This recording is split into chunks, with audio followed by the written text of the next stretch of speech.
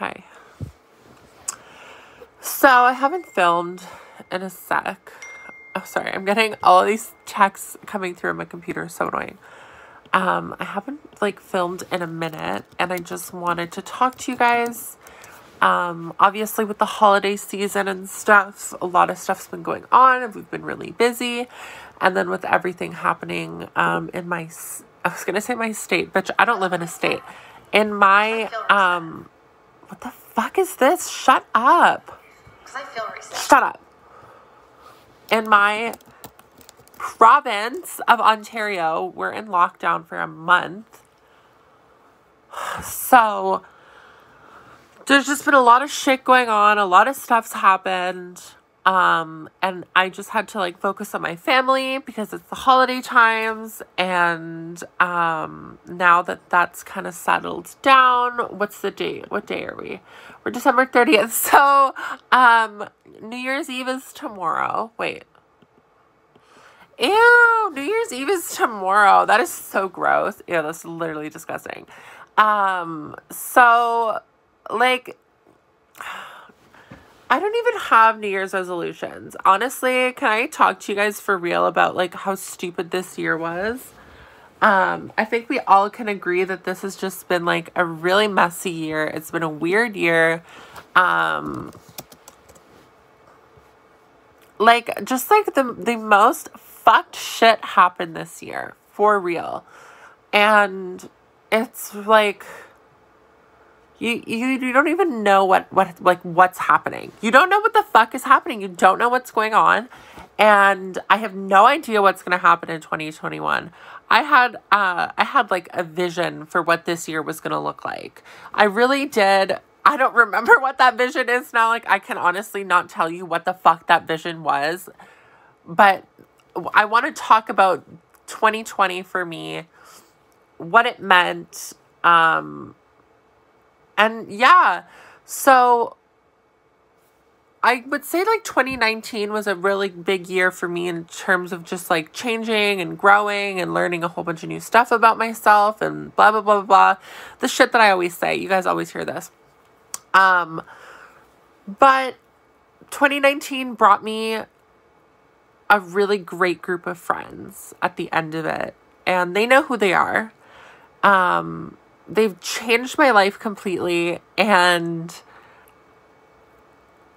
on New Year's last year, so 2019, I went to two parties. I went to one party with this one group of people who I'm not really close with anymore. I don't really talk to anymore, which is fine.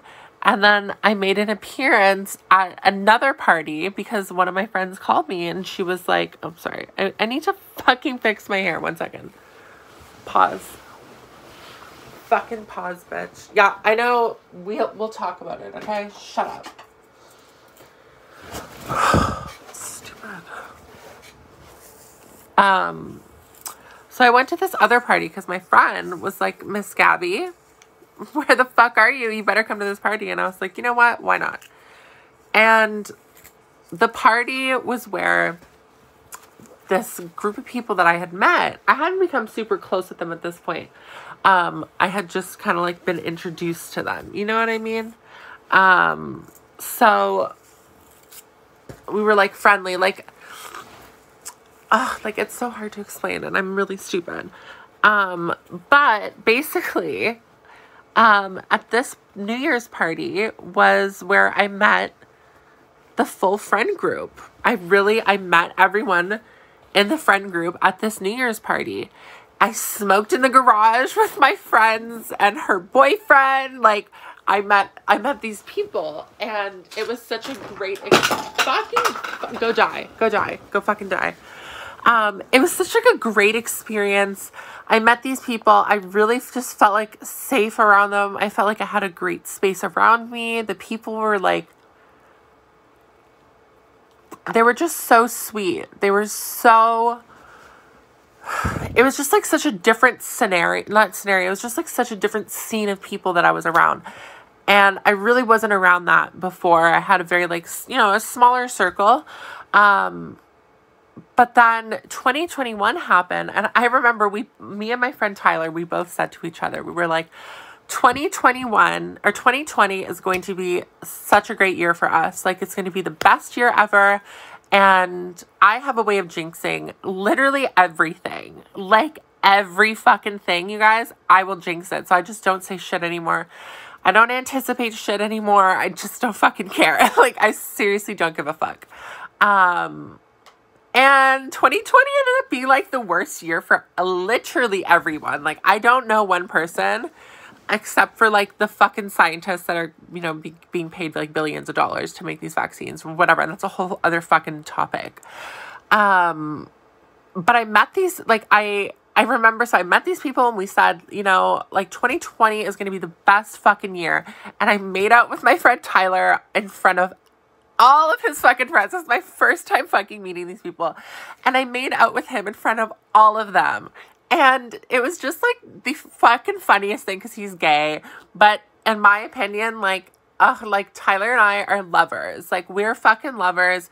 But Nick and I are also lovers. Like, that is like basically like an open relationship between us, but like non-sexual, but like we would all have sex with each other, but we won't, but we wouldn't, but we would.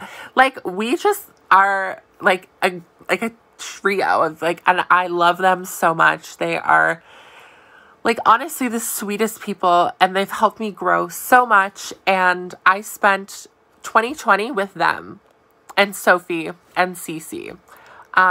Those were my people. It was Tyler and Nick. They're really like, they really helped me just grow, and they gave me a safe space to go to, and they introduced me to things, and I bonded with them over things that I didn't think I would bond with people over. And I really look at this year as like, okay, I look at it in two ways, right? Because, like, if you know me, I'm a fucking lazy bitch. Like, I'm super fucking lazy. I don't like to do anything. I don't like to put effort into things. Like, I'm so bad at routine, okay? I cannot for the life of me get into a fucking routine. I don't know how the hell I'm gonna, like, it's too much. Sorry, my computer keeps fucking, whatever, shut up. Like, I have told myself, like, I want to wake up and I want to do, like, morning stretches and I want to eat this for breakfast and all this shit that's not going to happen because I don't have the willpower. But these people in my life help me feel like I could achieve these things if I wanted to one day. And, you know, I think that as such a true testament to this year was just, there was a lot of adversity. There was a lot of shit that was brought to, you know, like everyone's face. Like, the world shut down. The fucking world shut down. Okay. And we were all forced to kind of like realize things and be like, oh shit. Like, shit's fucked. Shit is fucked. But honestly, if this year didn't happen, we obviously none of us would be where we are. I feel like things honestly happen for a reason. Like, bitch, I don't want to sound like one of those fucking stupid people who's like, everything happens for a reason. Like, I believe it. I believe it. But there are some people who are just so stupid about it. And it's like, bitch, you sound dumb as fuck. Like, you sound dumb as fuck. A fucking bus could pass you. I really believe that this happened for a reason. Like, seriously, bitch? You're psycho. You are, there's something wrong with you. But I actually do think that 2020 happened for a reason, because it really gave us all something to look back at. It gave us something to really just give us time to think about things, think about the importance of things. And, this was a really interesting year. But when I look back on it, I'm looking back on the things that mattered the most to me. And that was being around the people that I loved and spending time with the people that care about me and that I care about. And,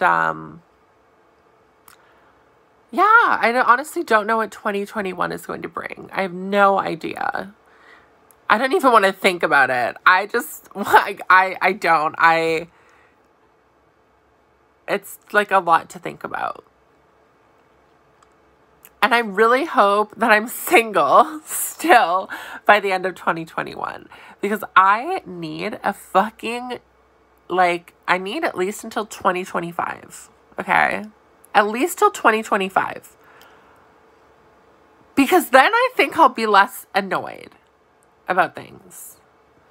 You know? So, yeah. I think that's... I don't know what's going to happen by the end of 2021, but I hope I'm single. Like, that's psycho. I'm actually crazy. Who the fuck thinks like this? But, ew, love is disgusting. Yeah, so I just, like, wanted to sit here and, like, talk to you guys. But I'm gonna go watch a fucking movie or something because I'm bored. So toodles.